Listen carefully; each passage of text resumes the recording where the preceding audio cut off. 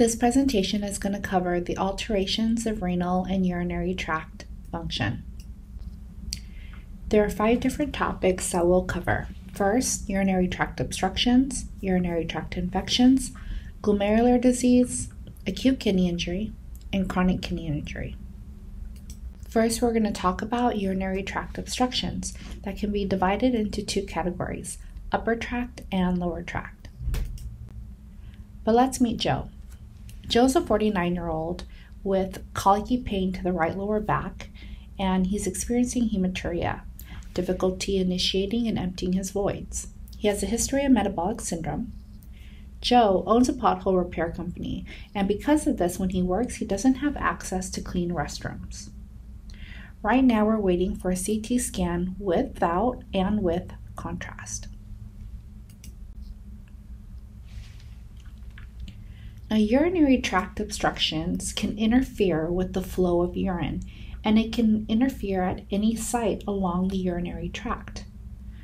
The obstruction itself can be either anatomical or it could be a functional obstruction.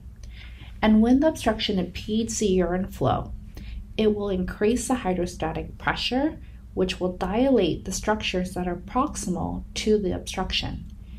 This increases the risk for infection. It compromises your overall renal function as well. Anatomic changes in your urinary system caused by obstruction, we call this obstructive uropathy. Now, the severity of an obstructive uropathy is determined by 5 things: the location of the obstructive lesion, the involvement of one or maybe even both of the upper urinary tracts. So think about the ureters, the renal pelvis. Also, the completeness of the obstruction, the duration of the obstruction, and lastly, the nature of the obstruction or the cause.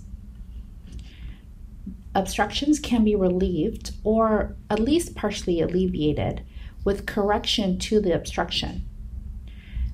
Though permanent impairment happens with a complete or partial obstruction, it can worsen as it persists over weeks to months and can even be persisting longer than that. When one kidney is obstructed, the other kidney is able to compensate. Contralateral or unobstructed kidneys will then increase in size, especially in the individual glomeruli and the tubules, as it's compensating from the obstructed kidney.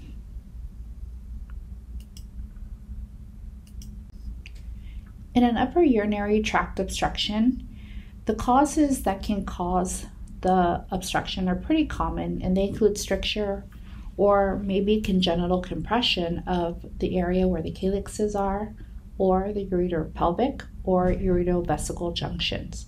So think about in terms of what could lead to this obstruction. It may be a kidney stone or a calculi. It could be that there is ureteral compression from a nearby vessel, a tumor, even abdominal inflammation and scarring, something like a retroperitoneal fibroid. Ureteral blockage can also occur from kidney stones, or if there's a malignancy of the renal pelvis or the ureter. This overall obstruction of the upper urinary tract will cause an increased hydrostatic pressure, will dilate the ureter, the renal pelvis, the calyces, and the renal parenchyma. That's proximal to the site of the blockage. And this increased pressure then is going to be transmitted to the glomerulus, where now it will decrease your glomerular blood flow. Ultimately, we're going to have a decrease in GFR, or glomerular filtration rate. The dilation of the ureter, this is called a hydroureter. And we have accumulation of urine in this ureter, which is causing the dilation. We can also have a dilation of the renal pelvis and the calyces that are proximal to where the blockage is, and this will lead to hydronephrosis. Hydronephrosis is an enlargement of the renal pelvis and the calyces, and it could be graded based on the severity of the enlargement. Or we can have ureterohydronephrosis, which is a combination of both, where the dilation of the ureter and the pelvis calyceal system are both enlarged. Once we have dilation of the upper urinary tract, this is just an early response to the obstruction. And what is occurring is that there's smooth muscle hypertrophy and accumulation of urine above the level of the blockage. We call this urinary stasis or even urinary retention. So unless we can remove this blockage, the obstruction, whether it's a kidney stone or anatomical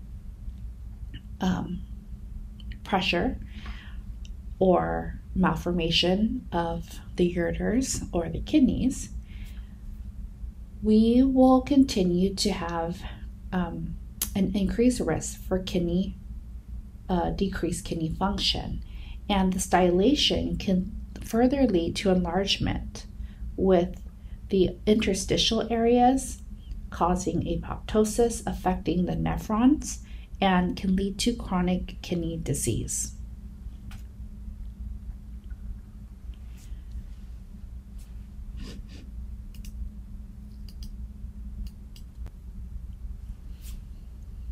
Kidney stones or renal calculi, we also refer to them as nephrolithiasis.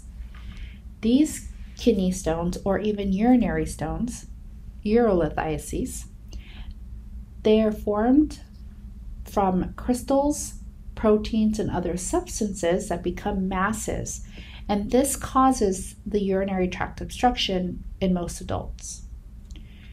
These calculi or stones can be located not only in the kidneys, but also in the ureters and even in the bladder. Here in the US, approximately 9% of patients will suffer from a kidney stone, and it's more common among men, but women also can endure kidney stones as well. And once you've gotten a kidney stone, the recurrence rate is relatively high. Within the next 10 to 15 years of the patient's life, they're at a 30 to 40% increased risk of another kidney stone. The risk of urinary calculus formation or stone formation is influenced by many risk factors. The person's age, gender, sex, race, the geographical location in which they live, seasonal factors, the amount of fluid intake, their overall diet, their occupation, and there's also a genetic predisposition.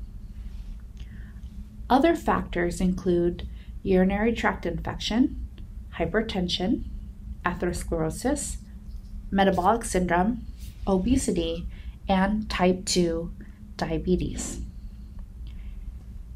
Most people will develop their first kidney stone before they're 50 years old. In terms of geographic location, the risk of stone formation does have indirect factors.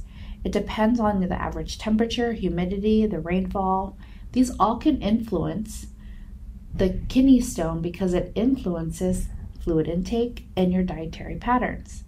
And so for those people who regularly consume and take in an adequate amount of water, those that are more physically active, they're going to have a reduced risk of kidney stones compared to patients who are more inactive or they're consuming lower volumes of water altogether. Most of the time, kidney stones are going to occur unilaterally, and they are a risk factor for chronic kidney disease. They also increase your risk for myocardial infarction. Kidney stones are classified according to the minerals that make up their stone. Kidney stone formation, or how renal calculi are formed, is complex. It is related to 4 different things. The first one is the supersaturation of one or more salts in the urine, the precipitation of salts from a liquid to a solid state, and we call this the crystallization. and also the growth through the crystallization or agglomeration. Sometimes this is called aggregation. And lastly, the effect of the stone inhibitors. Now, supersaturation is the presence of where we have a higher concentration of salt within a fluid. In this case, it's going to be inside the urine. And the concentration of this is higher than the volume that's able to dissolve it and maintain this equilibrium. So then it clumps up together. And human urine contains positively and negatively charged ions that are capable of precipitating from a solution and forming these different types of salts. These salts eventually will form into crystals. They're retained and they grow into stones. Now, crystallization, this is the actual process in where these salt crystals grow from a small nucleus to larger stones. And it's in the presence of supersaturated urine. Now, supersaturation is essential for free stone formation. The urine needs to remain continuously supersaturated in order for the calculus to grow. Intermittent periods of supersaturation, though, after ingestion of a meal or during times of dehydration, make it even more sufficient for the stone growth in many of our patients. Calcium phosphate stone formation is pretty rare and found at the end of the collecting duct. What is more common are calcium oxalate stones. The pH of urine has to also influence the risk of the precipitation and the stones from forming.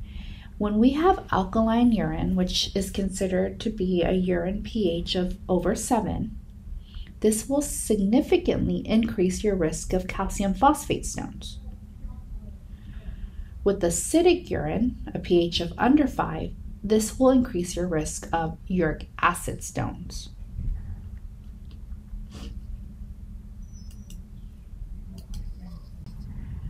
In continuing the discussion about factors that affect stone formation, we have not yet talked about the specific substances that are classified under the crystal growth inhibiting substances. And these are potassium citrate, pyrophosphate, and magnesium. And these substances are used to help our patients to deter their bodies from making further stones. This will actually help reduce calcium phosphate and calcium oxalate type stones. And these two type stones are the most common types of stones. They make up about 70 to 80% of all the stones requiring treatment. And actually, the calcium oxalate make up the majority of that by far. And they're both genetic and environmental factors that increase the susceptibility for calcium type stones. Most affected individuals, though, do have idiopathic calcium oxalate urolithiasis. And this is just a fancy way of saying we don't know why they got the stone in the first place. But these stones can form freely in supersaturated urine, or they can even detach from interstitial sites of formation. These sites are called Randall plaques. Stones can also be made up of struvite stones, specifically, can also be made up of magnesium, ammonium phosphate, and can be caused by protease, Klebsiella, or Pseudomonas. And so there can be a co-infection. So you'd have not only kidney stones, but you will also have a kidney infection or a urinary tract infection. Now, struvite stones, they only make up about 5 to 10% of all kidney stones, but they do have the tendency to affect women more often than they do affect men, and they grow these large branches, and we call them staghorn configurations, and they lodge into the renal pelvis and into the calyces. Now, this non-staghorn calculi, they can be of all different sizes, and they can be located in the calyces, also in the renal pelvis, but in other various sites along the ureter. There are also other types of stone formation that you can see. we have stones called uric acid stones. And uric acid stones form in people that are constantly excessively excreting uric acid in the urine. For instance, a person that is diagnosed with gouty arthritis may have increased uric acid in their urine. And uric acid itself is primarily a byproduct of the biosynthesis of endogenous purines, and it's secondarily affected by how much purines you're eating. Things that have purines in it, meat, beer, those are just some examples of how you would get purines in the diet. A consistently acidic urine will greatly increase your risk for a uric acid stone.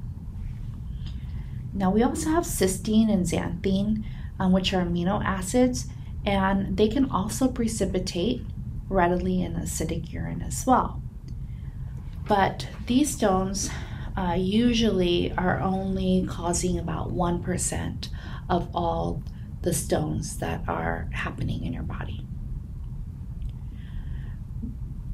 Hypercalciuria, which is a lot of calcium in your urine, and hyperoxaluria, lots of oxalate in your urine, are usually what is causing intestinal hyperabsorption and, less commonly, a defect in renal calcium reabsorption. However, hyperparathyroidism and bone demineralization associated with prolonged immobilization, also known to be causes for hypercalciuria as well. This is worth mentioning as we circle back to talking about the calcium stones for a minute, because those again are the most common stones. So you want to understand how hyperparathyroidism can cause hypercalciuria, leading to an environment where you're more at risk for calcium type stones. So I want to ask you, now that we've discussed this slide for a second, do you understand what the role of pyrophosphate, potassium citrate, and magnesium is in the formation of kidney stone?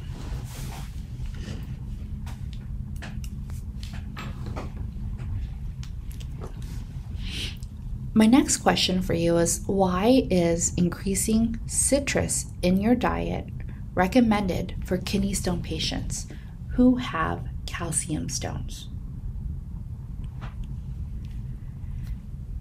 Increasing citrus will increase the urinary citrate levels in your body. This inhibits the formation of the calcium-based kidney stones because it's going to bind to calcium in the urine.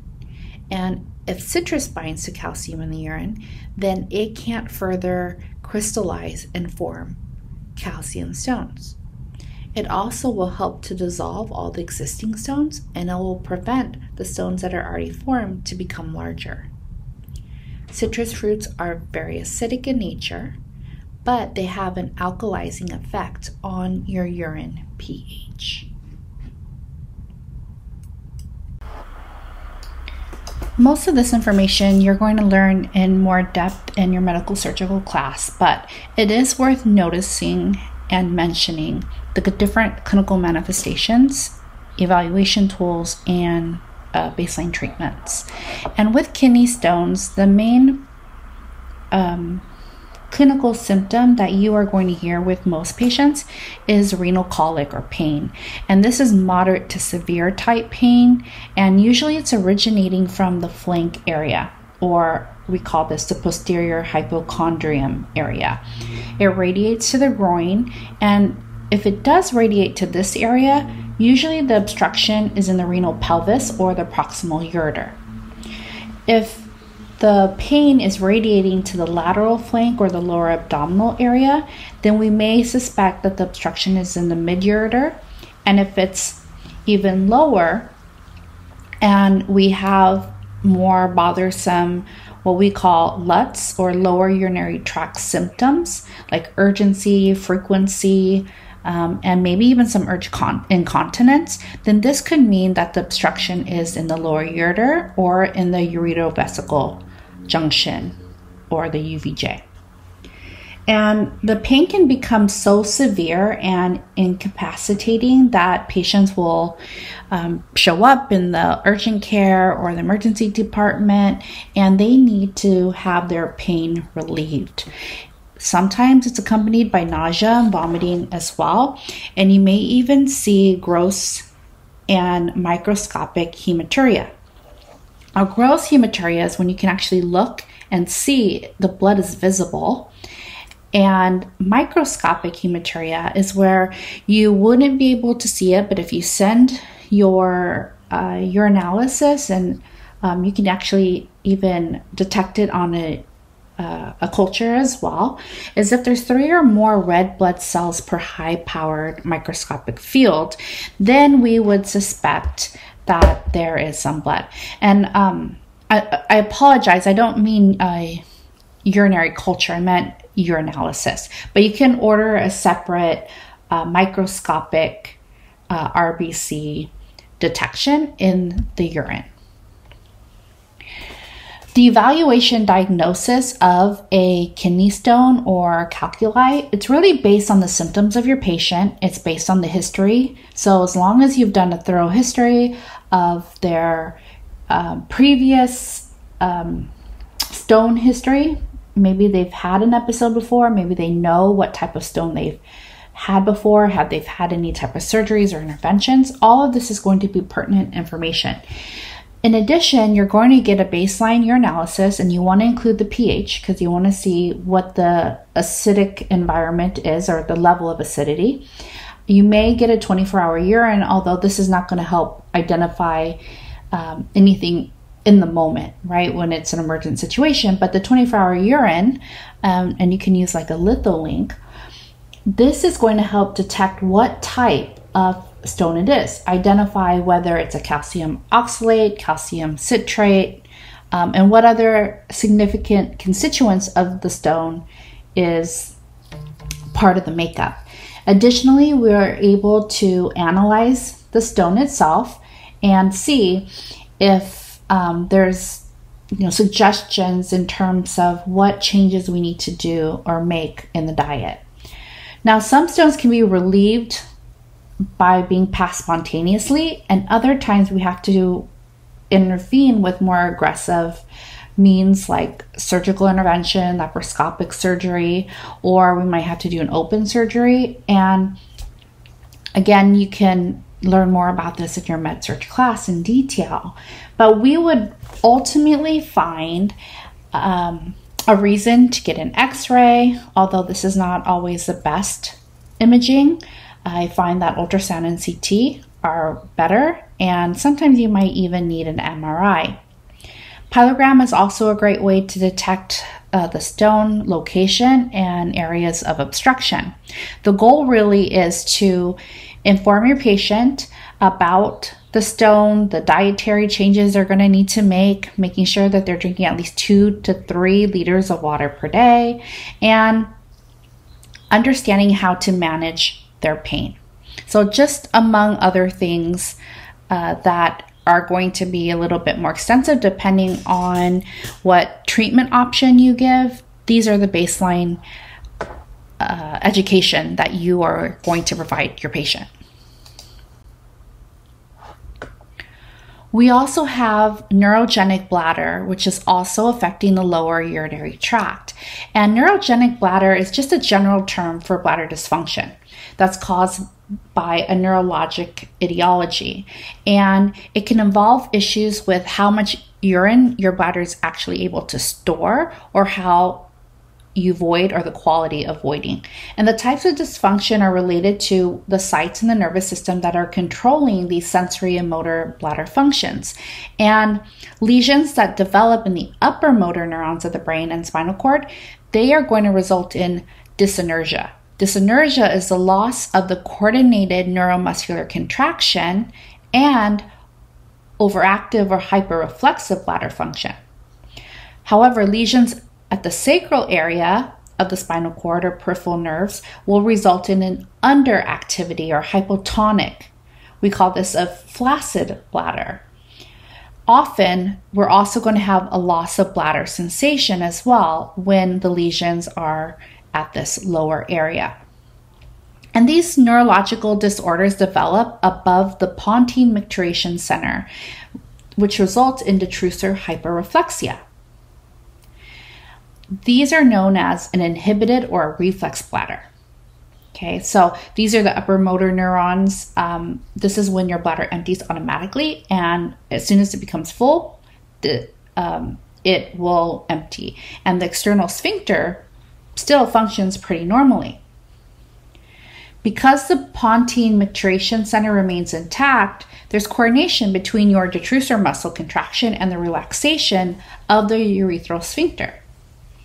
Stroke, TBI or traumatic brain injury, dementia, tumors of the brain, these are things that would result in this type of detrusor hyperreflexia, okay, because these are disorders that develop above the pontine micturition center.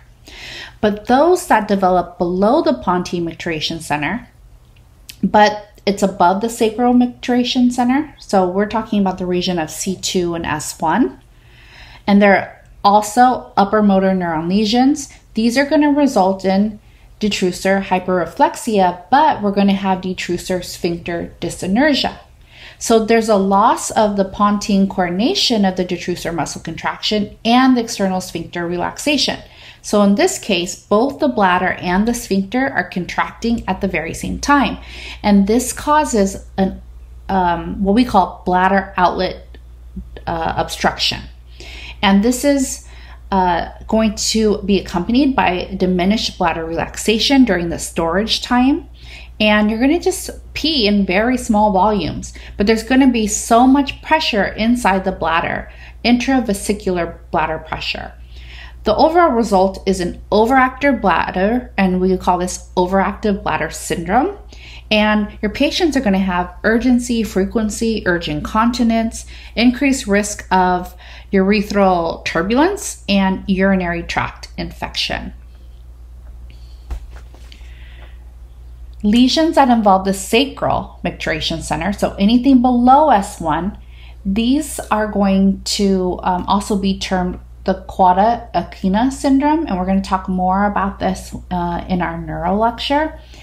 So anything involving the sacral micturition center below or the peripheral nerve lesions, this is going to result in the opposite of what we just talked about. Now we're talking about detrusor areflexia.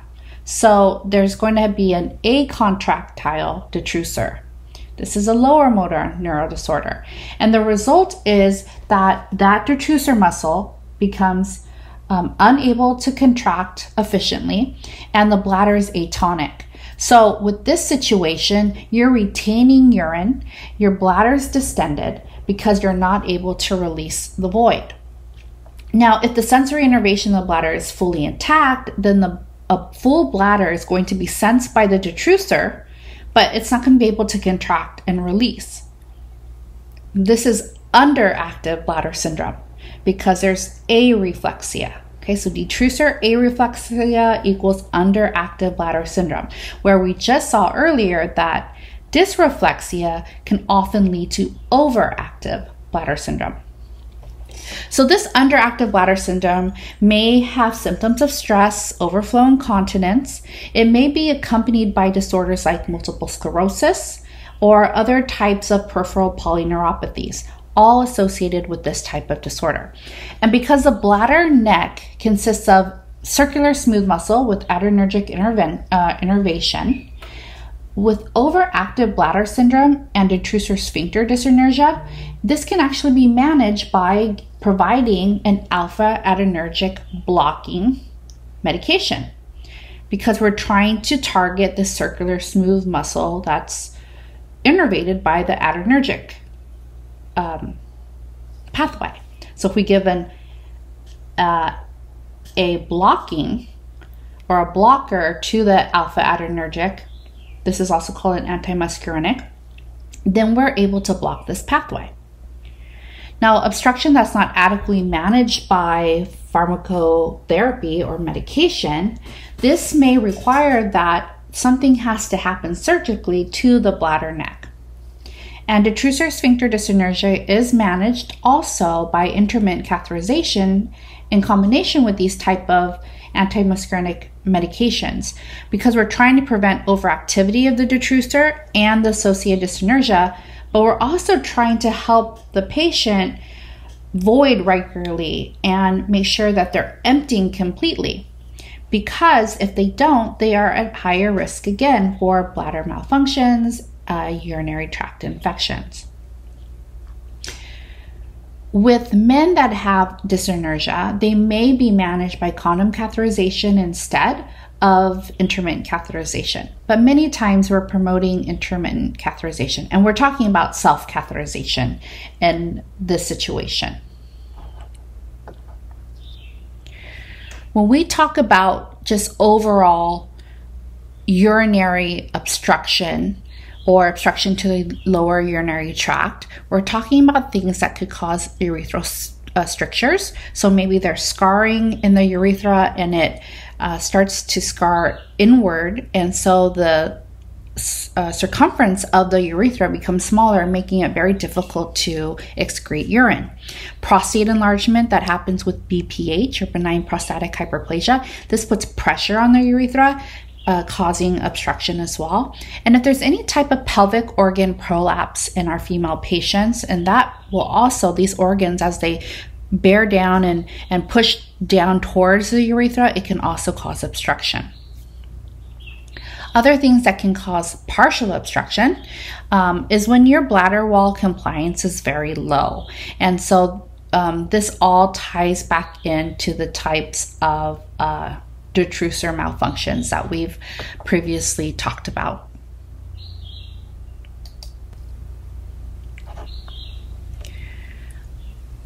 There are different types of incontinence that we should be aware of. There's urge, stress, overflow, functional, and mixed.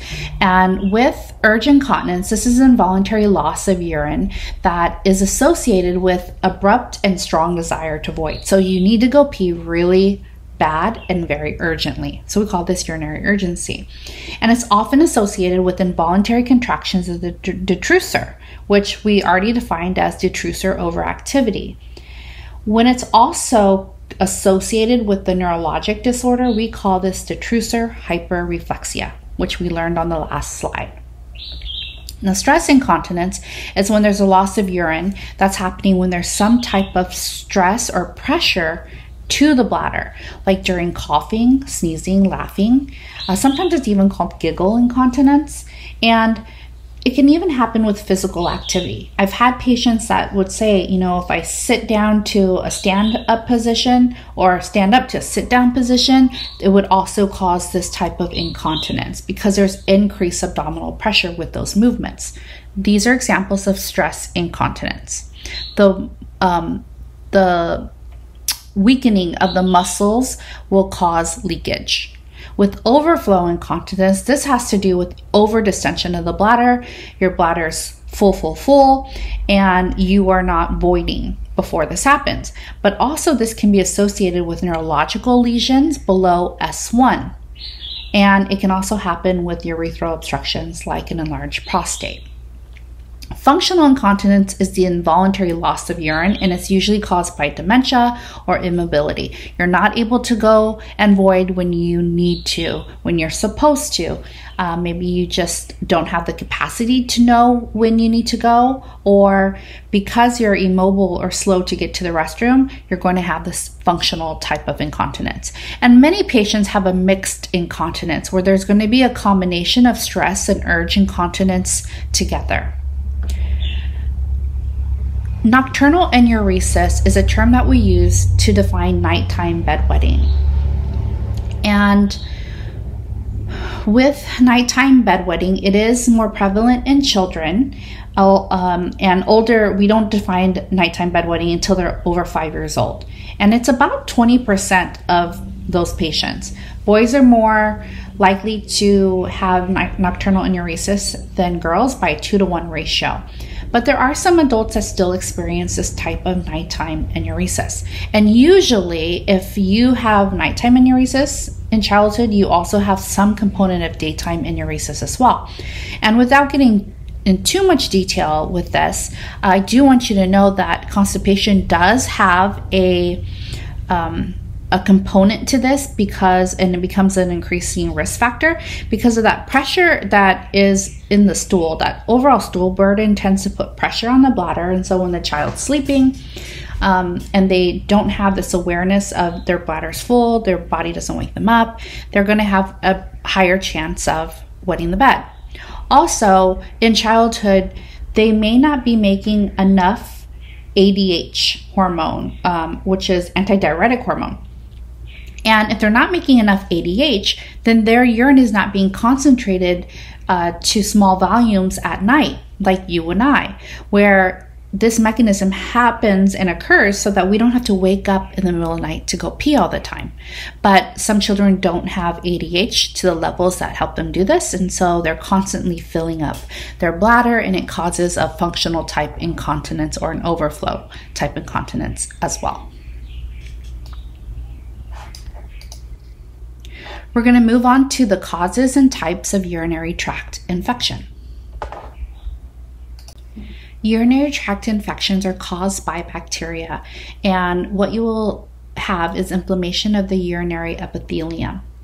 And usually it's caused by bacteria from the gut flora. It can occur anywhere along the urinary tract, starting from your urethra, bladder, ureters, and kidney, and depending on where it is how we will determine a lower UTI and an upper UTI. Lower UTIs we defined as cystitis, and upper UTIs that occur in the kidneys, we will define that as pyelonephritis. And our patients that are at risk are typically premature newborns, prepubertal children, sexually active and pregnant women, women that are on antibiotics for whatever reason, but there's a disruption in vaginal flora due to the antibiotic therapy.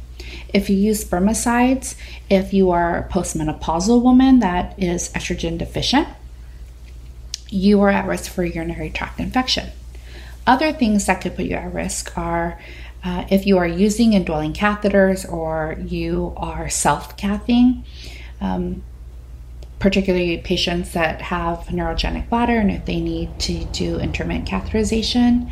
Also, our patients with diabetes, neurogenic bladder, which we just talked about, and urinary tract obstructions, like with kidney stone or nephrolithiasis.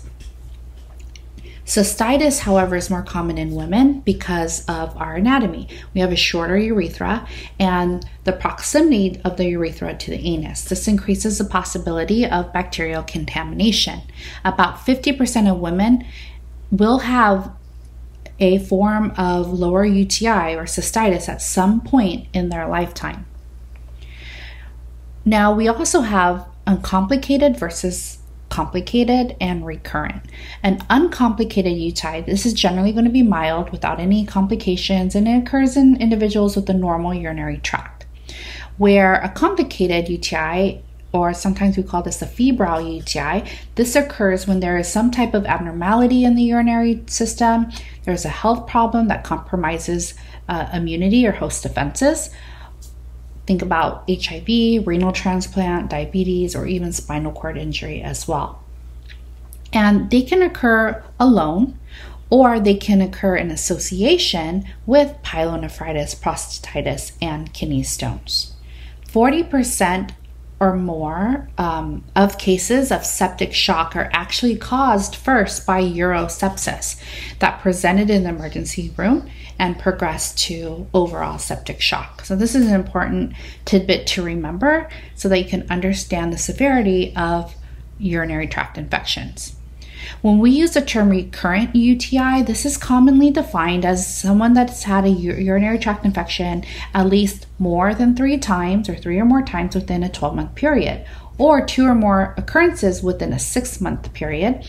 And it can even occur with a relapse or an overlapping UTI.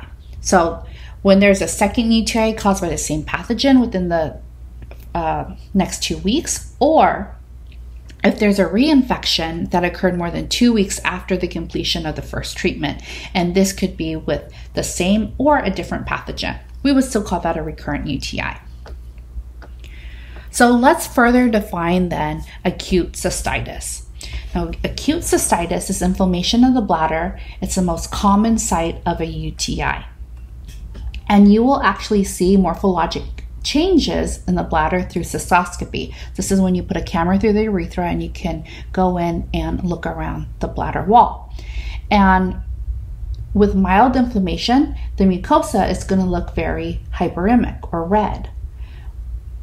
With more advanced cases of acute cystitis, you will actually see hemorrhaging diffusely, and we call this a hemorrhagic cystitis.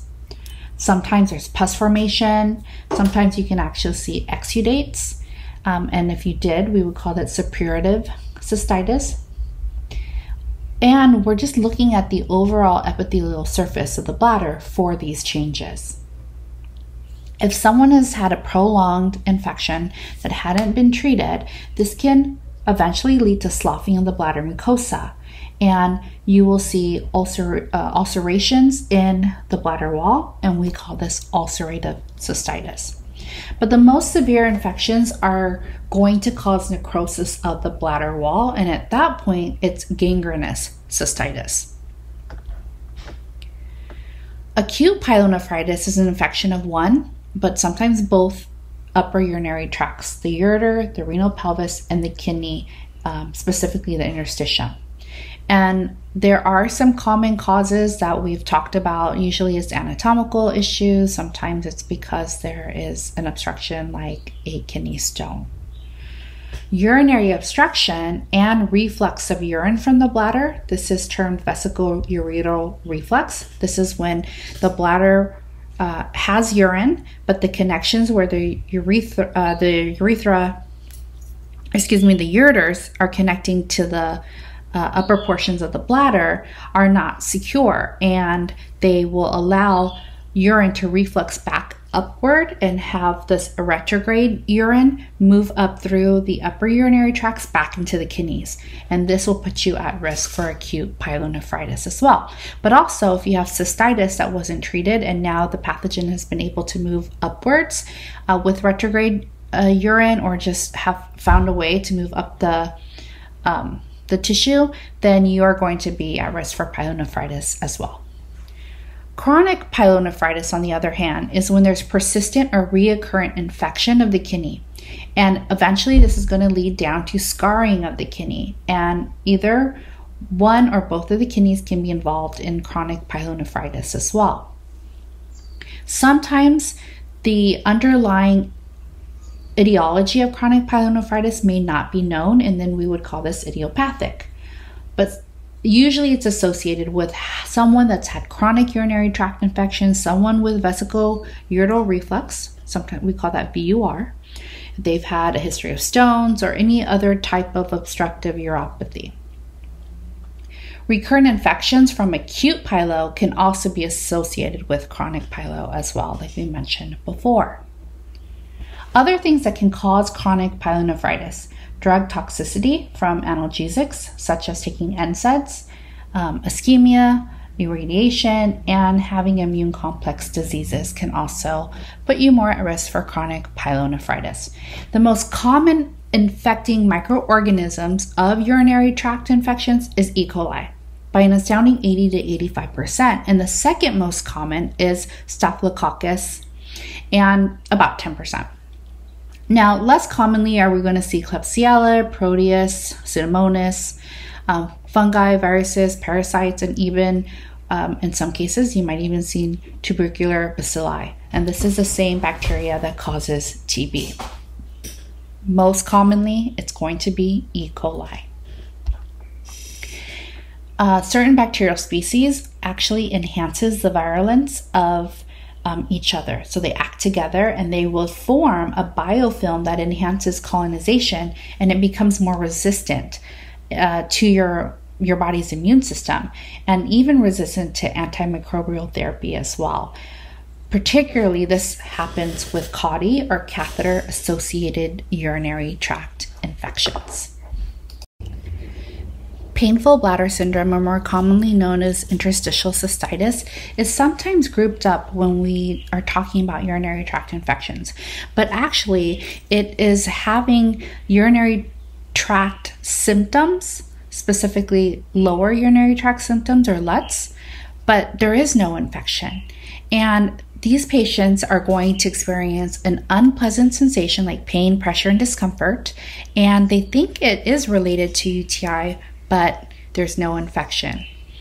The clinical manifestations that you are going to hear about are bladder fullness, feeling like they are able to pee, but there's just a little bit of volume, that they have urinary frequency, often at night as well, and they're waking up in the middle of the night to pee.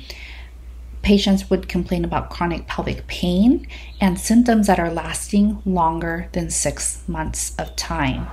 And the cause of interstitial cystitis or bladder syndrome or painful bladder syndrome is really unknown, and we think it has an autoimmune reaction that's responsible for this inflammatory response that is setting off mast cell activation, altered epithelial permeability, and neuroinflammation. And with it, our patients will experience increased sensory nerve sensitivity, and this is why they're constantly feeling this discomfort and pain. We think it also might have to do with the derangement of the glycosaminoglycan layer of the bladder mucosa itself, and it just makes it more susceptible to penetration by bacteria and noxious urinary solutes, but not necessarily causing a true urinary tract infection. Now, inflammation and fibrosis of the bladder wall are accompanied by hemorrhagic ulcers, which we've talked about before, which you would have to see using a cystoscopy, but this is only happening in some individuals. The bladder volume may also decrease because of the fibrosis, and this is why they're just feeling like they can't empty well, or there's only a little bit of pee. Most of the time, this is happening with our older patients that have interstitial cystitis. There's also some protein involvement, anti-proliferative factor, which is a protein expressed by the bladder uroepithelium in patients with interstitial cystitis. And sometimes we can actually use this as a biomarker to diagnose interstitial cystitis, but many times it's not needed.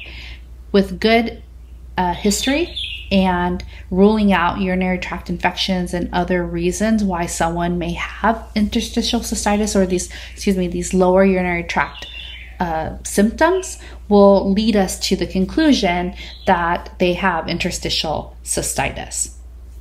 Now, this chronic pain can actually lead to sleep deprivation, which also can be compounded by depression, and these patients are very, very uncomfortable. And they've probably already tried antibiotics because somebody thought that maybe it was an infection and it wasn't, and then they've had some improvement, but then it comes back again, and there's still no positive urinary culture that shows bacteria, again leading to the overall conclusion that it may be interstitial cystitis. So good history, good physical exam, getting a urinalysis and cystoscopy, so actually taking a camera in through the urethra and looking at the bladder to see if there's any other possible diagnoses. And there's not really any single treatment that's effective right now, but there are some oral and intravesical therapy, so we actually put it inside the bladder. Botox can also be used, which can help relax the bladder a little bit, and it's used for symptom relief, but it's not to completely heal the interstitial cystitis or cure the interstitial cystitis. In some cases, surgery is needed for refractory cases that are just not getting better, but are also getting worse. This is a chronic illness, and many times patients with interstitial cystitis or painful bladder syndrome also are experiencing fibromyalgia, irritable bowel syndrome, chronic fatigue syndrome, Sjogren's syndrome, and they may also have chronic headaches and vulvodynia, which is pain or discomfort in the vulva area. More commonly, it's going to be affecting women ages 20 to 40 years old. Again, these symptoms are going to be in the absence of infection, and there will be no identifiable cause. Let's now meet Emma, who is an 88-year-old woman with a history of recurrent urinary tract infections and kidney stones. She passed her last stone 2 weeks ago, and it was a very painful situation. The last time she had a urinary tract infection was 3 months ago. It took 2 rounds of antibiotics to fix the problem, she says. Her daughter brings her into the ED because she's not acting like herself. And she wants to know why she keeps getting the stones and the UTIs despite taking antibiotics. So this type of patient, it's very classic that her provider has put her on some type of prophylactic antibiotic because she has these recurrent stones and she has recurrent urinary tract infections. Just as a side note, a prophylactic antibiotic is an antibiotic that we're giving at a lower dose. Usually it's half the strength, and they're taking it every day until the provider feels like they're at a lower risk. And so sometimes this can be 3 to 6 months at a time. And we are just using it to provide coverage to deter bacteria from accumulating and colonizing and causing infection. With this patient, what stands out to me is that she's not acting like herself. Many times with our older patients that are experiencing urinary tract infection, the clinical manifestations aren't going to match up with our usual and expected manifestations. The LUTs, the lower urinary tract symptoms, like the urinary urgency, frequency, dysuria, hematuria. They may have none of that, and it becomes a little hard to distinguish what's going on. So they can be completely asymptomatic but have an underlying urinary tract infection. And then the first things that you're going to notice are confusion, or they're just going to have very poorly localized abdominal comfort. Okay, so this is an important thing to distinguish between our older patients. Their cystitis may demonstrate very vague symptoms and again be overall asymptomatic.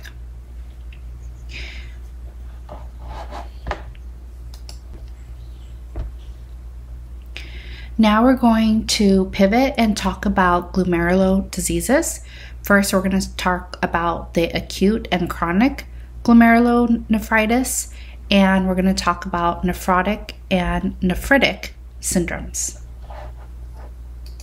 Glomerulonephritis is inflammation to the glomerulus. And with acute glomerulonephritis, we have primary and secondary. Primary glomerular injuries can be caused by viral illnesses, systemic diseases, vascular disorders, drugs or toxins, but most commonly it's an immunologic abnormality. Secondarily, we would have diabetes, lupus, congestive heart failure, and HIV causing secondary glomerulonephritis. And really, this is significant because glomerular diseases cause chronic kidney disease and eventually end-stage renal failure, and this is an occurrence worldwide. With glomerulonephritis, immune mechanisms are the major cause of injury for both primary and secondary causes. And the injury is damaging the glomerulocapillary filtration membrane, which includes the endothelium, the basement membrane, and the epithelium. And the most common types of injury are going to be the type 2 and type 3 and type 4 hypersensitivity reactions. Now, there are different causes of injury, and they can result in more than one type of glomerular lesion, but they aren't necessarily disease specific. So what causes this immune injury to occur in the first place? The activation of the biochemical mediators of inflammation. So remember, our complements, our cytokines and leukocytes, they're all going to be involved in this antigen-antibody complex, and they'll be deposited or formed in the glomerular capillary wall. The complement can be deposited with the antibodies, and activation can cause cell lysis to occur, and this really serves as a chemotactic stimulus. Remember that chemotactic means it's going to attract more, and it's attracting the neutrophils, the monocytes, the T lymphocytes. These phagocytes with the activated platelets they're going to further injure this basement membrane and cause inflammatory reaction mediators to injure the glomerular filtration membrane, again, the epithelial and the endothelial cells. This injury will increase glomerular membrane permeability and reduce the glomerular membrane surface area. There's going to be swelling and proliferation of the mesangial cells, which will expand the extracellular matrix in the Bowman spaces of the glomerula. This will contribute to a crescent formation. When there is the deposition of these substances in the Bowman space, it forms and shapes this crescent moon. The result overall is going to be decreased glomerular blood flow, hypoxic injury, decreased driving hydrostatic pressure, overall decreased GFR, and increased serum creatinine levels. There's a type of acute glomerulonephritis called MPGN, membranoproliferative glomerulonephritis. And it is an idiopathic pattern of glomerular injury. Proliferation of the mesangial cells and these formation of the crescents in the Bowman capsules also are involved with the deposition of complement, specifically the C3 complement. There's also going to be inflammatory injury to MPGN. This is a rare disorder and it's associated with autoimmune disease, also infections like hepatitis B and hep C, and we also know that there is a way to actually see whether this patient has MPGN. There are 3 stains that can help us to understand if there is a MPGN pathology, and this can be differentiated by light microscopy. And so these stains will be positive for the complement component of C3. Now, injury to the glomerulocapillary wall occurs with all types of membranoproliferative glomerulonephritis. And what this will cause is proteinuria, hematuria, nephrotic syndrome, and acute or chronic failure. The onset of this disease can be sudden or it can be insidious, and there is going to be significant loss of the nephron function that occurs before even the symptoms develop. So many times you are going to see changes physiologically before the symptoms manifest to a point where your patient will be able to describe any signs and symptoms. It can be silent, mild, moderate, or even severe in that symptom presentation. There's not really a specific clinical sign, which makes it really difficult to diagnose.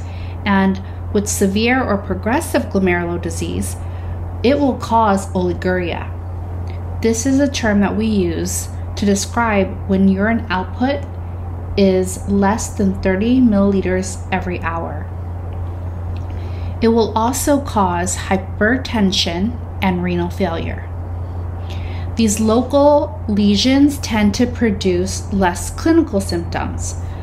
Salt and water are reabsorbed, which will contribute to volume expansion, edema, weight gain, and hypertension. There are 2 major symptoms of the more severe forms of glomerulonephritis. The first one is proteinuria, which exceeds 3 to 5 grams a day with albumin. This is also called macroalbuminuria. Also, hematuria with red blood cell casts, with nephrotic syndrome associated with gross proteinuria and lipid sediments. It will be associated to this more severe form of glomerulonephritis. Nephrotic syndrome is more defined on the next slide, and you want to be able to differentiate it between nephritic syndrome. Nephritic syndrome is associated with red blood cells escaping through the glomerular membrane, producing a smoky brown tinged urine. You'll also see red blood cell casts and accompanying proteinuria. The bleeding that happens in the glomerulus provides prolonged contact with acidic urine, and this together will transform the hemoglobin to the methemoglobin form. This is going to be brownish in color and no clots. To compare this, if there's bleeding from sites that are lower in the urinary tract system, you're going to see more of a pink or red colored urine. The sediment of chronic glomerular disease is granular casts, waxy casts, and there's going to be less protein in blood than you would find in the urine sediment in nephrotic or nephritic syndromes. My question is, what is damaging the epithelial cells that can actually result in proteinuria? We have activated complement, inflammatory cytokines, there's oxidants, proteases, and growth factors that are all attacking this epithelial cell layer, which will alter the membrane of permeability, which allows protein to move into the urine where it's not supposed to.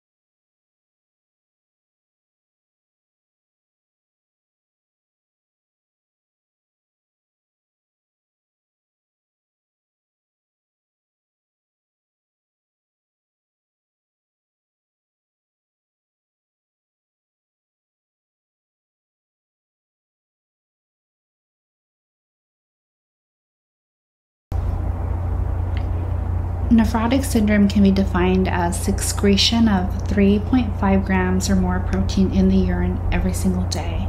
And you'll also see characteristic glomerular injury, and occurs when the filtration of proteins will exceed the tubular reabsorption. The primary causes of nephrotic syndrome include the minimal change disease, which is called the lipoid nephrosis, membranous glomerulonephritis, which we talked about earlier, and focal segmented glomerulosclerosis. There are some secondary forms of nephrotic syndrome that occur in systemic diseases like diabetes, amyloidosis, lupus, and with IgA vasculitis. This is sometimes called Henoch-Schönlein purpura. Nephrotic syndrome is also associated with certain drugs like NSAIDs, and it can also be caused by infections, malignancies, and other vascular disorders. It often signifies a more serious prognosis when there are secondary complications to this proteinuria. It's more common in children than in adults, but in adults it's more commonly because of an idiopathic etiology. With nephritic syndrome, you're more likely to see hematuria and red blood cell casts in the urine. You may see some proteinuria, but it's going to be less severe than what we would see in nephrotic syndrome. Remember, with nephrotic syndrome, it's at least 3.5 grams per day. And what you're seeing here with the proteinuria that occurs in nephritic syndrome, it's really related to the infiltration of the inflammatory cells in the mesangium that's driven by the antigen deposition that's damaging the endothelial cells. It's going to allow the escape of red blood cells and protein.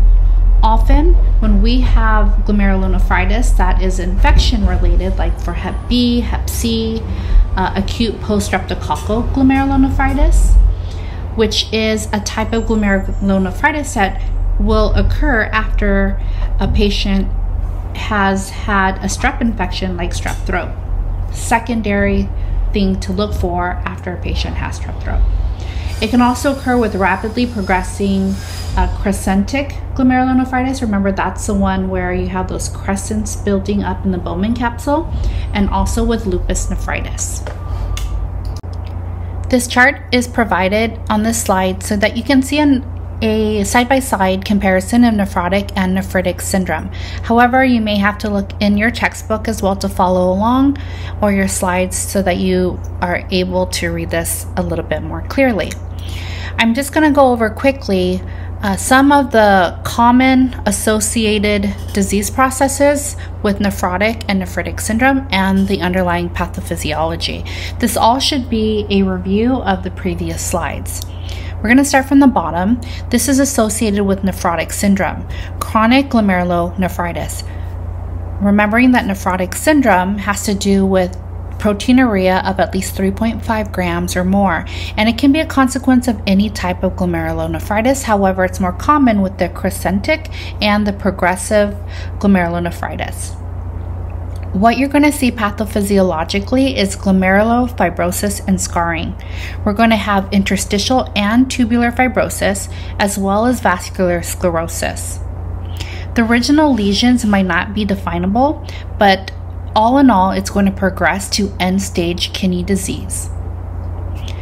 With membranoproliferative glomerulonephritis, remember, this is usually idiopathic and associated to low complement levels. There will be mesangial cell proliferation, thickening of that basement membrane, subendothelial deposits of immune complexes, which are going to occlude the glomerulocapillary blood flow. It will overall decrease your GFR.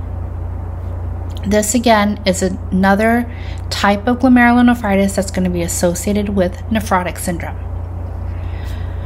With nephritic syndrome, where you're more likely to see hematuria than you are proteinuria, and if you do see proteinuria, it's going to be less than you would see with nephrotic syndrome. An example of glomerulonephritis that's associated with nephritic syndrome is the type that has to do with the IgA nephropathy. In this type, you're going to see deposits of immune complexes in the mesangium, and you're going to see mesangial proliferation. This will also decrease your GFR, but it will decrease your blood flow as well. Lastly, there was a type of glomerulonephritis that I alluded to that occurs or could occur after a patient has a strep infection like strep throat. Acute post-infectious or infection-related glomerulonephritis, usually it's a group A beta hemolytic streptococcus or staphylococcus. We are going to see diffuse deposits of the immune complexes, IgG and complement, in the glomerulocapillary walls. There's going to be infiltration of leukocytes because of the infection, endocapillary proliferation, and mesangial proliferation. This will lead to decreased capillary blood flow and GFR as well. And then you can see the other types here and review along with your textbook. We're moving now to another section of this presentation that will review acute kidney injury and chronic kidney injury. First, we're going to talk about acute kidney injury, which is the sudden decline in kidney function. You're going to have decreased glomerular filtration and a decreased urine output. There's going to be accumulation of nitrogenous waste products in the blood, and you're going to see this demonstrated by elevation in the plasma creatinine and the BUN or blood urea nitrogen levels. And it affects about 5% of hospitalized individuals. There's a higher percentage in the ICU, and there's a mortality rate of 50 to 80% for patients that are diagnosed with AKI. Generally, renal insufficiency is going to refer to a decline in renal function to about 25% of what was normal, or a GFR of 25 to 30 mLs per minute. The levels of serum creatinine and urea are going to be mildly elevated. This term, acute kidney injury, really comes from a more preferred term for acute renal failure, because it's capturing the diverse nature of the syndrome itself, because it can range from just very minimal or very subtle changes to the kidney and renal function, but also to complete renal failure if there is no intervention, and often complete renal failure requiring renal replacement therapy. Renal failure, this terminology, refers to the significant loss of renal function. When there is less than 10% of renal function that's remaining, this is when we will move to the threshold of calling it end-stage kidney disease, or ESKD. Sometimes this is also called end-stage renal failure, ESRF. Please be able to differentiate the decline in renal function. Again, renal insufficiency is 25% decrease, and end-stage is 10% decrease.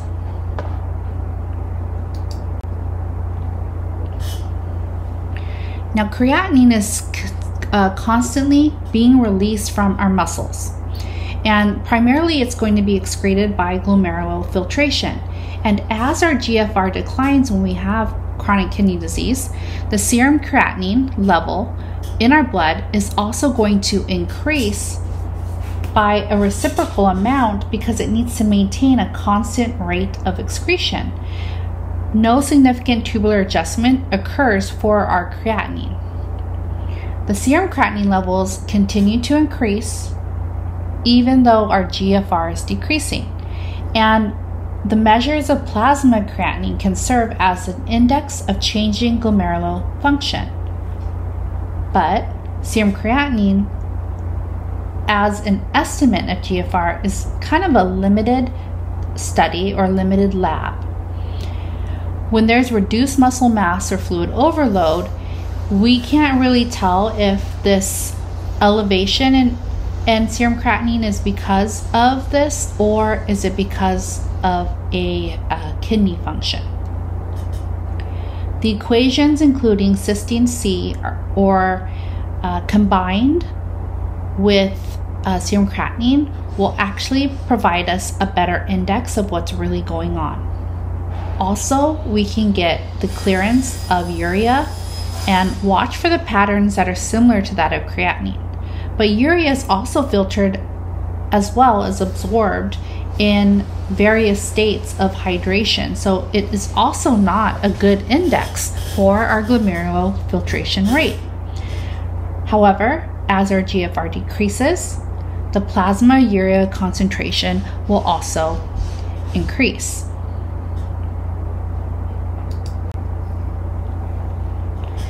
The concentration of urea, nitrogen, and blood, or blood urine nitrogen, BUN, it reflects glomerular filtration and urine concentration capacity. Urea is filtered at the glomerulus, so the BUN levels increase as glomerular filtration drops. There's an inverse relationship. Because urea is reabsorbed by the blood through the permeable tubules, the BUN value is going to increase in states of dehydration. They also increase with acute and chronic renal failure when the passage of fluid through the tubules is slowed. BUN will vary as a result of altered protein intake as well, and alternations in protein catabolism. So for this reason, it's also a poor measure of glomerular filtration rate.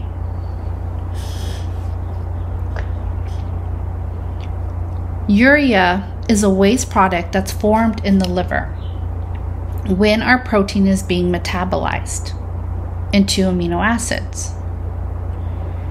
This process is going to produce ammonia, which is converted into a less toxic waste product in our body called urea.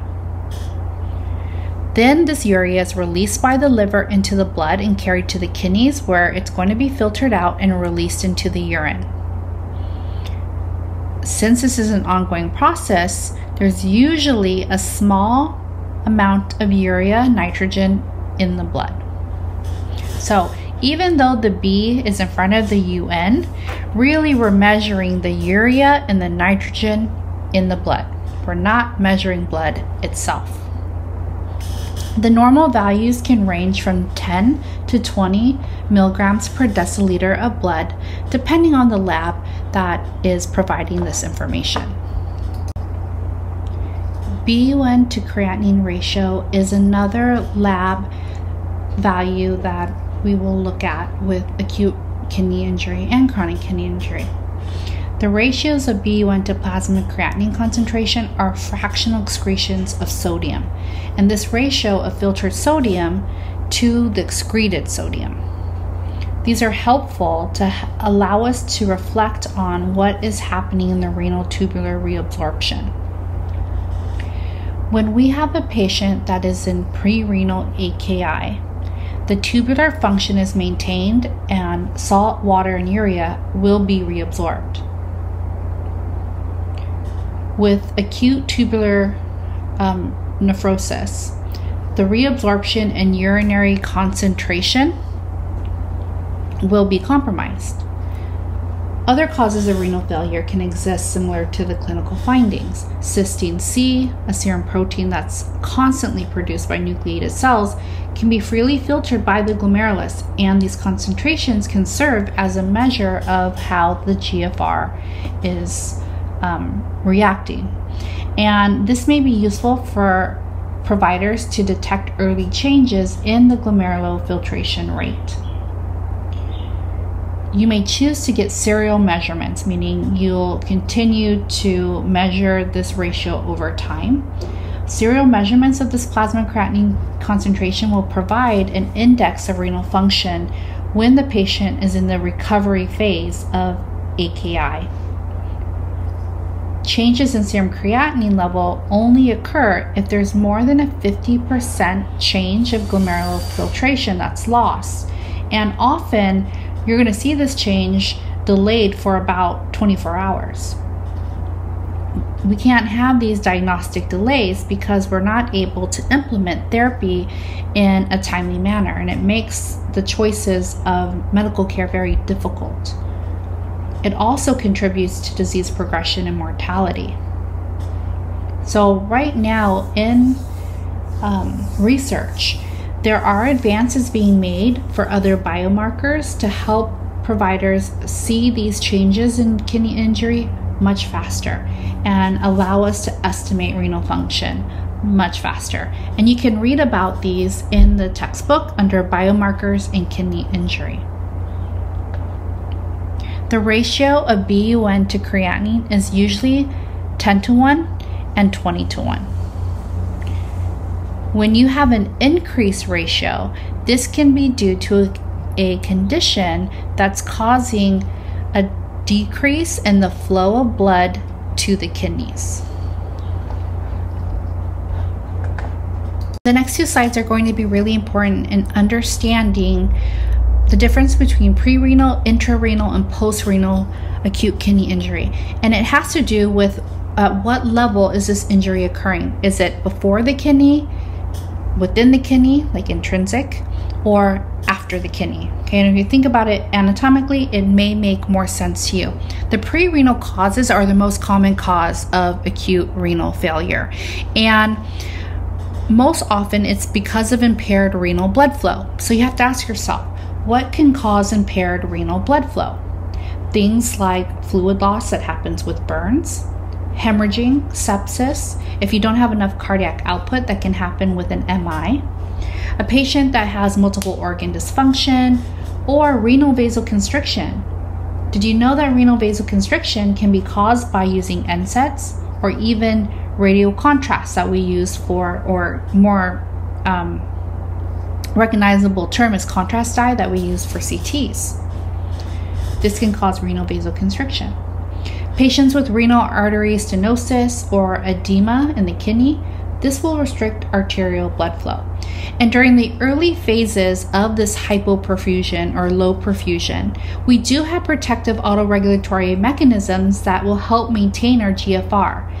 Particularly, these are going to be mediated by angiotensin II, which will cause dilation and vasoconstriction of the afferent arterioles and the efferent arterioles. So with the afferent arterioles, we're going to have dilation. With the efferent arterioles, we're going to have vasoconstriction.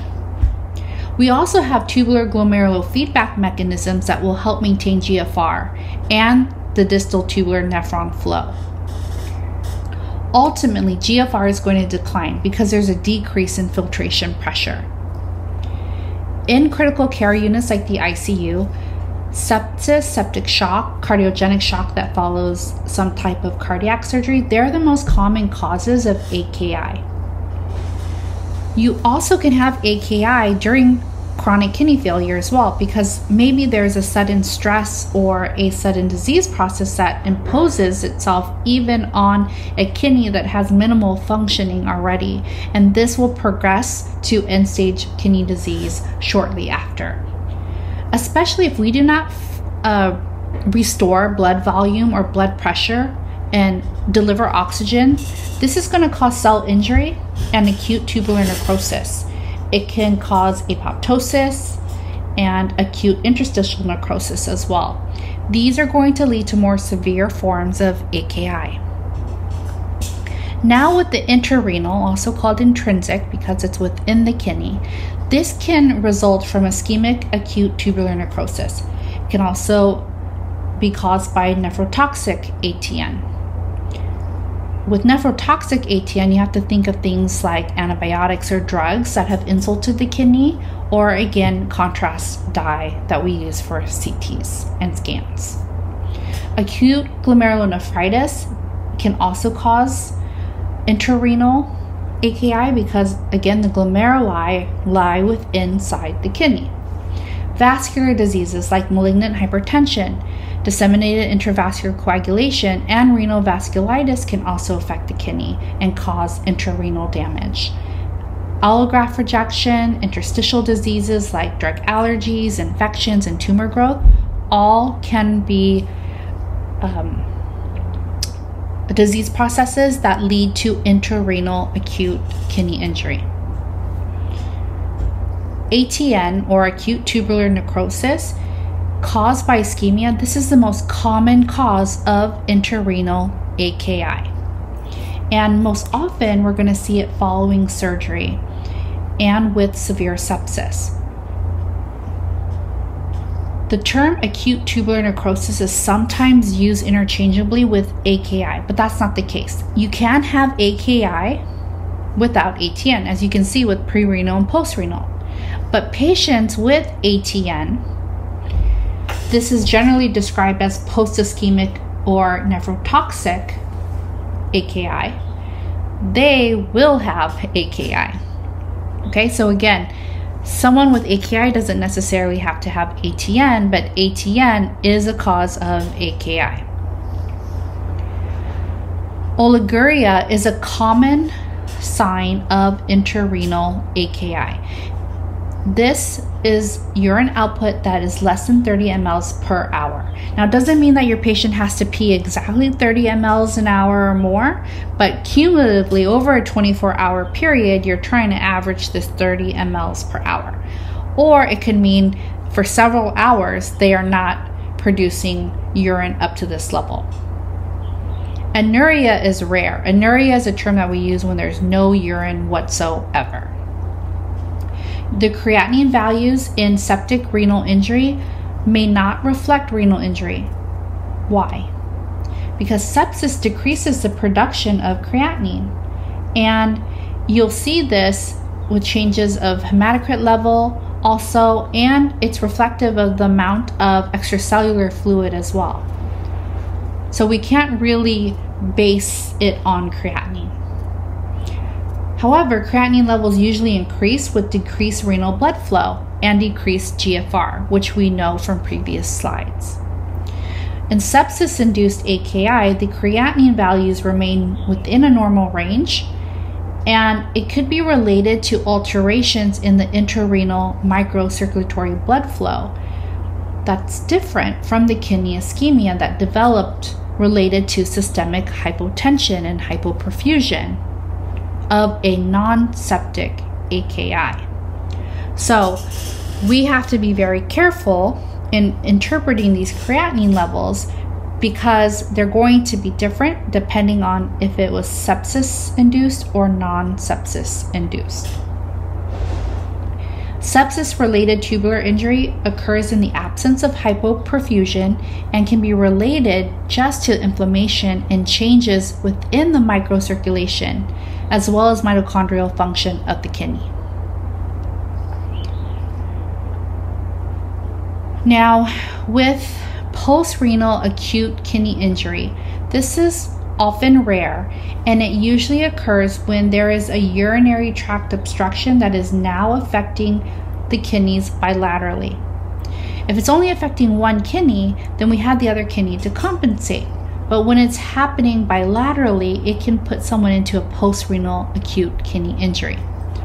Also, if there is bilateral ureteral obstruction, if there's bladder outlet obstruction like prostatic hypertrophy, BPH, a tumor, neurogenic bladder, or urethral obstruction can cause post-renal acute kidney injury. Remember that the urinary system, starting with the urethra, the bladder, and the ureters, are all after the kidney. So this is post-renal acute kidney injury. The obstruction can cause an increase in the interluminal pressure upstream from the site of the obstruction. This should make sense. Wherever that stone is lodged or whatever there is an obstruction, then the pressure above is going to increase. And therefore, there's going to be a gradual decrease in GFR. With this, you may see several hours of anuria, meaning no urine at all. Patients will complain of flank pain. They also may have polyuria, which is a characteristic finding as well. This type of AKI can occur even after diagnostic catheterization. So the procedures that we use to better see the urinary tract, sometimes we will introduce a catheter and dye into the bladder and the ureters to light it up, and so that we're able to see where the obstruction is or where the stone is or if there's reflux. Well, this can actually cause post-renal acute kidney injury.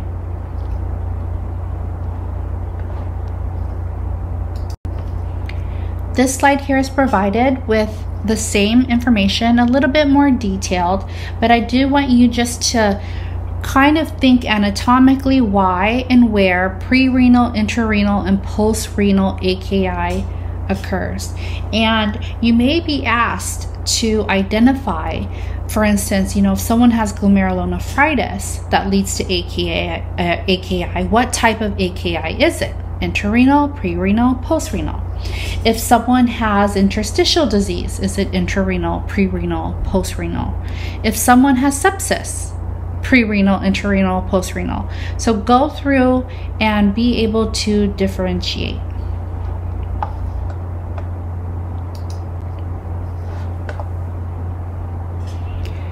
Now those are the types of AKI, but now we're going to talk about the phases of AKI and the clinical progression in which AKI happens.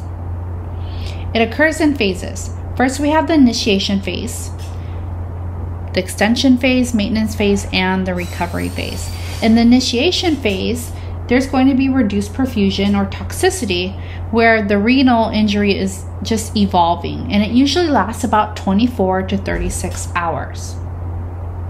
During this phase, we can actually prevent further injury from happening. When we progress to the extension phase, there's going to be progressive ischemia, infiltration of inflammatory cells, mostly the neutrophils.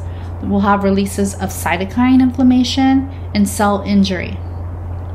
The maintenance, also referred to as the oliguric phase, is where there's going to be established renal injury and dysfunction. After the initiating event has happened and been resolved, but still you're going to see symptoms from this. What are you going to see and how long? These symptoms can last weeks to months. You might see a decrease in urine output, and it's the lowest during this phase. This is why it's also called the oliguric phase. We're going to see changes in serum creatinine, BUN, serum potassium levels will increase. Metabolic acidosis can develop, and there's going to be a salt and a water overload during this phase. In the recovery phase, this is the interval where renal injury has been repaired and we're finally getting to normal renal function. Your GFR is going to return to normal levels, but the regenerating tubules can't concentrate the filtrate correctly quite yet. So in this phase, diuresis is pretty common. You're going to see a decline in serum creatinine, decline in BUN, and an increase in your creatinine clearance. You also might see polyuria as a result of excessive loss of electrolytes like sodium and potassium, as well as water. Polyuria is when you have to pee a lot.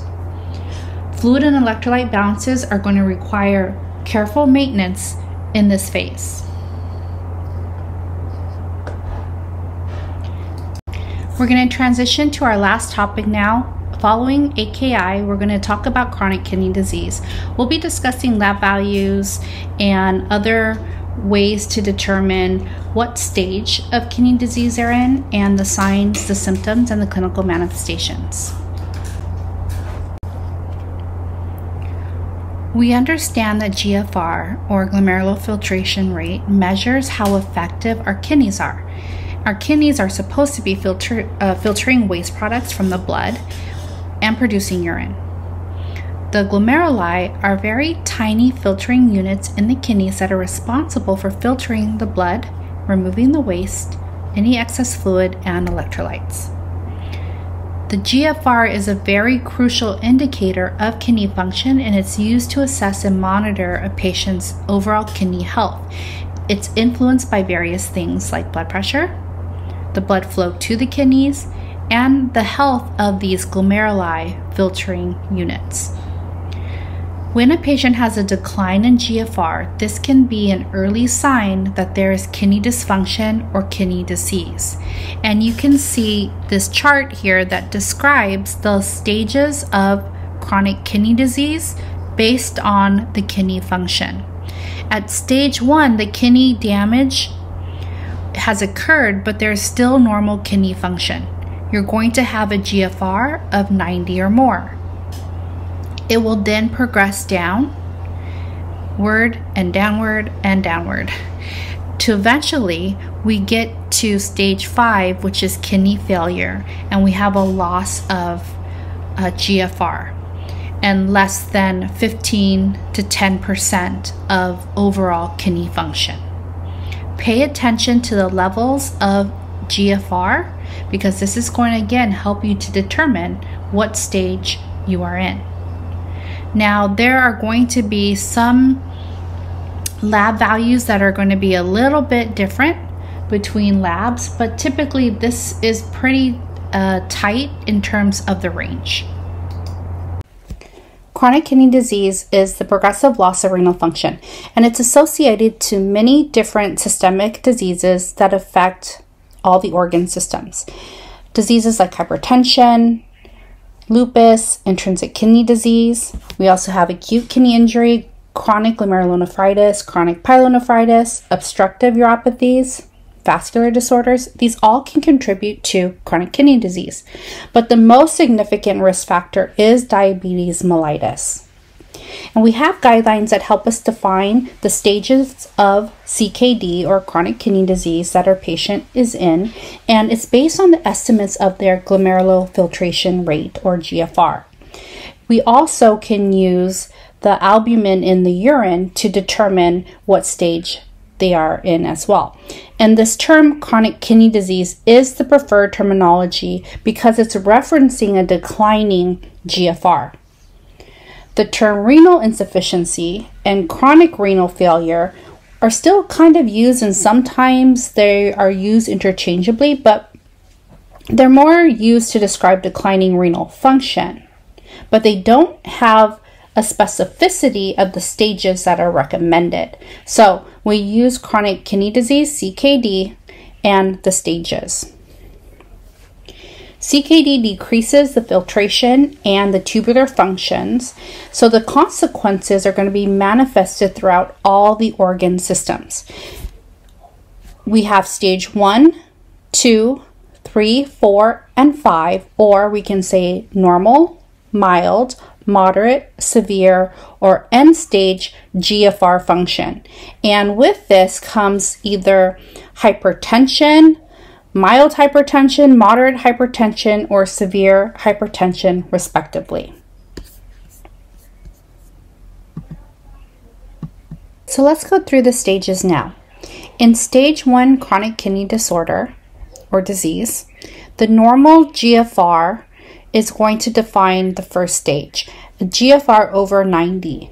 And usually the progression is not apparent at this point, and the only symptoms that you might see are some mild hypertension.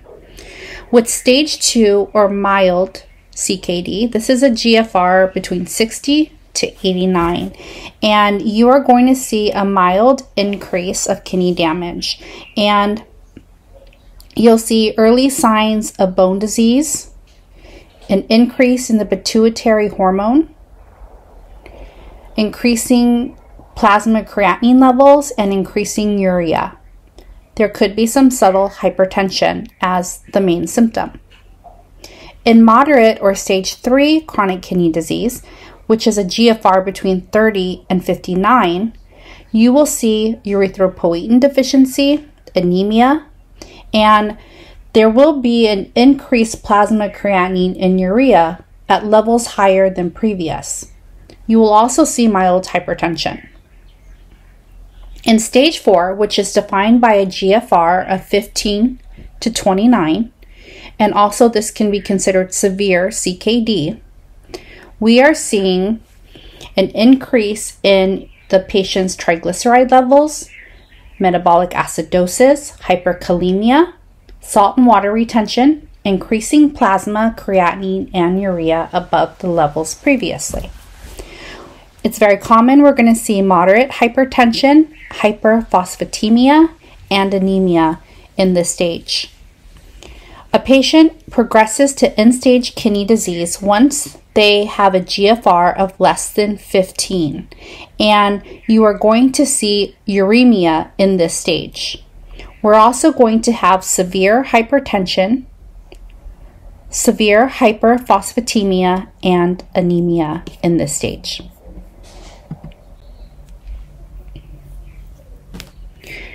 Proteinuria and uremia are going to occur due to glomerular hyperfiltration, and we're going to have damages to the interstitial tissue of the kidney because of inflammation.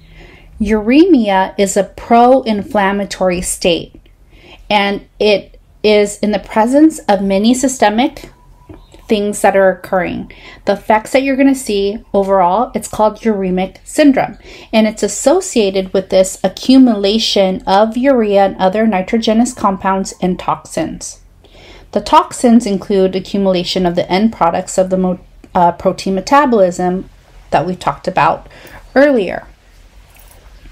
There will also be alterations in the patient's fluid and electrolytes, metabolic acidosis, intestinal absorption of these toxins produced by gut bacteria, and the results of altered renal hormone synthesis, which will lead to the anemia, hyperphosphatemia, and hypocalcemia that we see in correlation to uremia.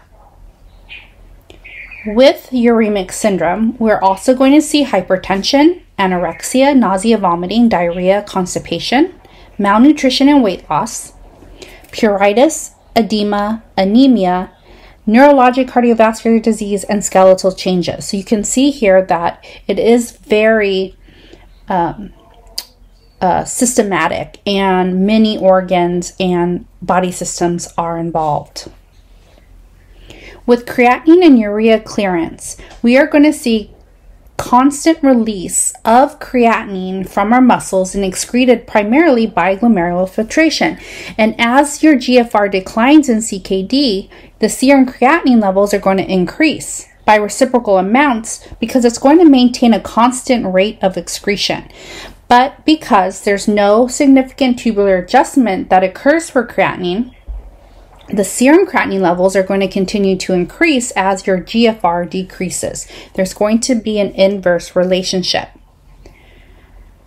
So when we measure plasma creatinine, it can help us to kind of understand the change in glomerular function. It just serves as an index, but serum creatinine is just an estimate of GFR, and it's limited. Because if there's reduced muscle mass or fluid overload, it will change the values of serum creatinine. We also know that equations including cystatin C or combined with serum creatinine will actually provide a better index. So when we take cystatin C and serum creatinine together, it gives us more of an index. However, GFR is going to be the ultimate indicator. If you want to know more about new biomarkers that help us to understand kidney injury, there's a little excerpt in your textbook, but also you can do some research online that talks about the biomarkers for chronic kidney disease. Now, the clearance of urea follows a pattern that's very similar to creatinine. However, urea is filtered and absorbed and reabsorbed, and this rate of reabsorption and filtering will vary with the state of your patient's hydration status. And because of that, it's not a good index of GFR as well. However, as your GFR decreases, your plasma urea concentration also increases.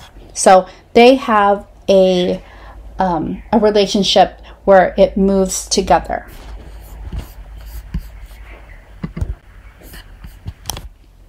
There will be fluid and electrolyte imbalances as well as acid-base imbalances, and these things are significantly disturbed with chronic kidney disease. Sodium and water balance is going to change. In chronic renal failure, you will have a situation of sodium load that is delivered to the nephrons, but it's going to exceed what is usually normally delivered there. So excretion has to increase. Therefore, less sodium will be reabsorbed. This is going to lead to sodium deficits and volume depletion. And as your GFR is reduced, the ability to concentrate and dilute urine will also diminish. The potassium balance is also something to consider as well. In chronic renal failure, tubular secretion of potassium increases until oliguria develops. So your patient's making less than 30 mLs of urine an hour. The use of potassium-sparing diuretics may also precipitate elevated serum potassium levels, causing hyperkalemia. And as the disease progresses, the total body potassium levels rise to very life-threatening levels. And at this point of hyperkalemia, dialysis is going to be required. With acid-base balance, in terms of early renal insufficiency, your acid excretion and bicarb reabsorption are going to be increased. And this is going to help maintain the normal pH. So it's trying to compensate, but it does put a patient into a state of metabolic acidosis at around a GFR of 30 to 40%. We're also going to see changes in the bone and skeletal system because of the alterations in calcium and phosphate metabolism in our body with CKD. And these changes are going to start happening when the GFR decreases to 25% or less. Hypocalcemia, or low calcium, is going to be accelerated by the impaired renal synthesis of 1,25-dihydroxyvitamin D3, or we call this D3, or we call it calcitriol. And this is also going to be accompanied by a decreased intestinal ability to absorb our calcium. We will see phosphate excretion decreasing at the kidneys, and the increase of serum phosphate then is going to bind to the calcium. This will further contribute to the hypocalcemia because now we have phosphate binding to the free calcium.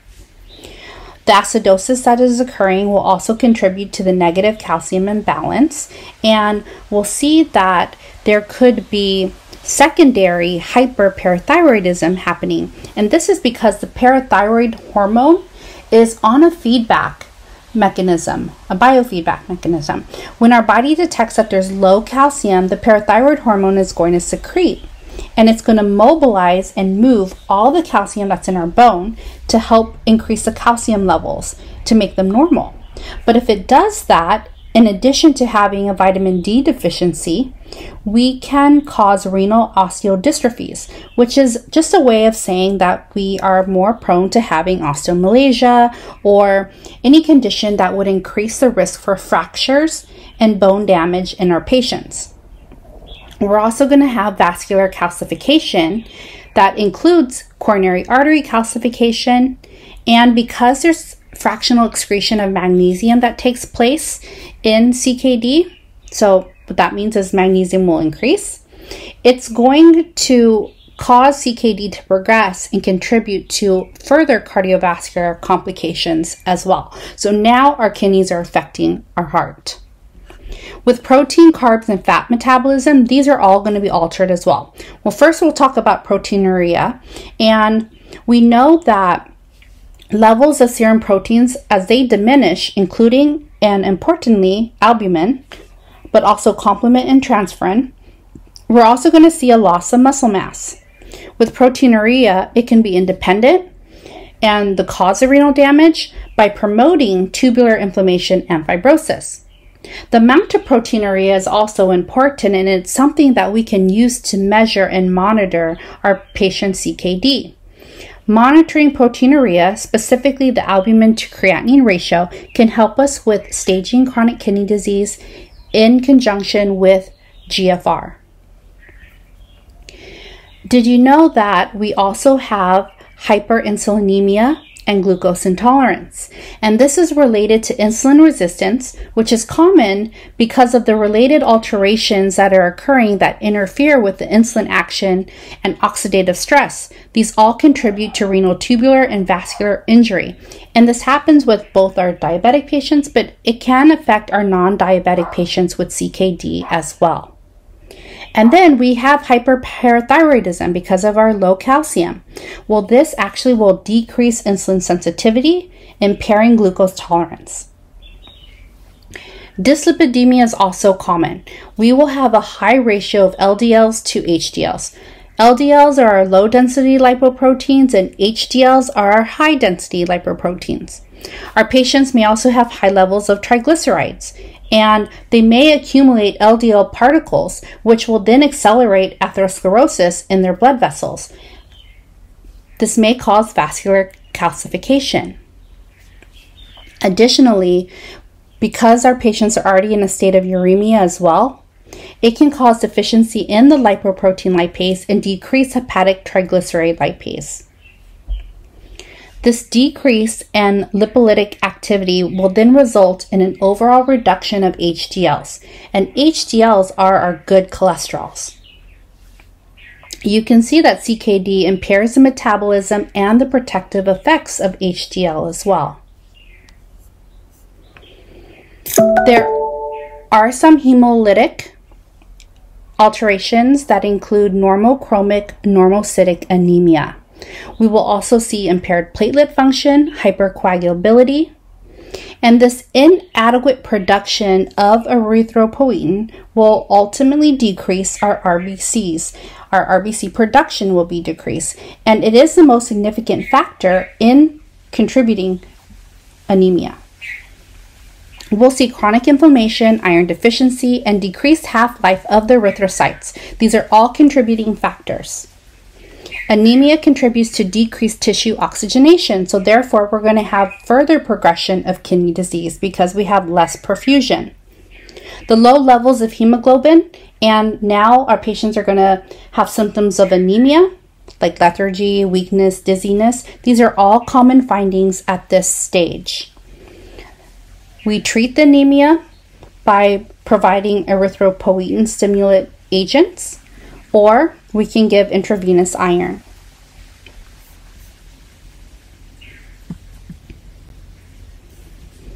So you can see now that the alterations of our body because of CKD are extensive and they are multi-system. This picture here shows all the different signs and symptoms and manifestations that you might encounter with your kidney failure patient. I do want to spend a little bit of time talking about the cardiovascular system for a second. This is a major cause of morbidity and mortality in our patients with CKD. The pro-inflammatory mediators, oxidative stress, the altered vitamin D metabolism, and other metabolic derangements significantly contribute to cardiovascular disease. Remember from the last slide, we're going to have declining erythropoietin production, which causes anemia, which then reduces oxygen delivery, and it affects the heart because it has an effect of less perfusion to the myocardium. Well, in relationship to that, we'll have elevated renin levels, which will stimulate aldosterone to be secreted. When we stimulate aldosterone, what comes forth from that? Our sodium and water reabsorption. Well, hypertension then is a result of this excess sodium and fluid volume. We also have dyslipidemia, which we talked about, and this can occur in the early stages of CKD as well. Arterial wall thickening helps to increase and decrease with the elastic fibers and increase extracellular matrix. We also will have plaque buildup and calcification in the arteries, and this leads to a loss of vessel elasticity. It can also lead to further damage like obstruction and can accelerate the oxidative stress that already is occurring with chronic kidney disease. on a macrovascular level, we're going to have diseases that are responsible for increased risk for ischemic heart disease, like left ventricular hypertrophy or congestive heart failure. It puts our patients at risk for stroke, peripheral vascular disease, especially in patients with uremia. It will also affect the endothelial cell dysfunction and cause calcium deposits to be put in, causing a loss of vessel elasticity and vascular calcification. The result of this is going to put our patient at risk for ischemic heart disease. In terms of the pulmonary system, pulmonary edema results from the fluid overload, and the congestive heart failure from the cardiovascular system. And dyspnea is going to be very common in end-stage chronic kidney disease. We'll also have metabolic acidosis, and we're going to see Kussmaul respirations in result of that. The hematological system we touched upon briefly on the previous slide. Again, we're going to have normochromic, normocytic anemia, impaired platelet function, and hypercoagulability. So we have to look for signs and symptoms of anemia and signs and symptoms of hypercoagulability and difficulty with platelet aggregation. Disorders of hemostasis and CKD are primarily related to defective platelet aggregation, impaired adhesion of platelets to the vascular endothelium, and there's going to be alterations in the coagulation factors within the fibrinolytic pathway that causes a blood clot. So your patient may be at increased risk of bleeding, and more commonly, it's going to happen at the end stages of CKD. You might see bruising, epistasis, mucosal bleeding, GI bleed, even a cerebral vascular hemorrhage. It puts our patient at risk for excessive formation of thrombi, like deep vein thrombosis, pulmonary embolism, and it can cause them to have other cardiovascular events. In terms of the immune system, we will have dysregulation with immune suppression. We have deficiency in the response to certain vaccinations. Intestinal barrier dysfunction. We'll have increased risk for infection that develops with CKD overall, because our immune responses are suppressed. Malnutrition, metabolic acidosis, hyperglycemia, these all will be manifestations, and we're going to see effects of hemodialysis that are going to further amplify immunosuppression, because we're going to need hemodialysis to treat this late stage kidney disease. In terms of neurologic symptoms, these are very common with progressive CKD, and they're going to be related to lower motor and sensory neurons. So mostly associated with a patient that is undergoing uremic toxicity. If someone has chronic hyperkalemic depolarization and anemia, they're more likely to have neurologic symptoms. And so things that you might see are hiccups, muscle cramps, muscle twitching. In the advanced stages, it may progress to severe seizures and coma. Our patients will also complain about peripheral neuropathies, and this has to do with the development of impaired sensation. You might see decreased tendon reflexes, more muscle weakness and atrophy. Most commonly, you're going to see this in the lower extremities than the upper extremities. Other symptoms include headache, drowsiness, sleep disorders, difficulty concentrating, difficulty with their memory, impaired judgment. We call this uremic encephalopathy. And eventually, if there is diabetes as a component, diabetic neuropathy can occur concurrently to the other neurological symptoms with CKD. At this point, the only thing that can help is renal replacement therapy or kidney transplant. With the GI system, we have complications as well. We have what's called uremic gastroenteritis, and this can cause a bleeding ulcer and GI bleed significantly. We'll see nonspecific signs like nausea, vomiting, constipation, diarrhea, anorexia, or loss of appetite. Uremic fetor. This is a form of bad breath, and it's caused by the breakdown of urea in our salivary glands and in the enzymes. Malnutrition of our patients with CKD is also very common. The endocrine and reproductive systems are also altered during CKD progression. Males and females have a decreased level of the circulating sex steroid hormones. Males often experience a reduction in testosterone levels, and they could also lead to impotence. We also have in females reduced estrogen levels and loss of menstruation or amenorrhea, and they will have difficulty with conception and maintaining a term pregnancy. In both males and females, there may be a decrease in libido as well. Again, renal replacement therapy and kidney transplant can improve the sexual dysfunction symptoms. Insulin resistance, we know, is also common in our CKD patients, but specifically in states of uremia. Low-grade systemic inflammation, oxidative stress, vitamin D deficiency, and anemia are all contributing factors that increase our risk for cardiovascular disease, which then can retrograde into pulmonary disease, and now you've kind of seen how it can spread throughout the body.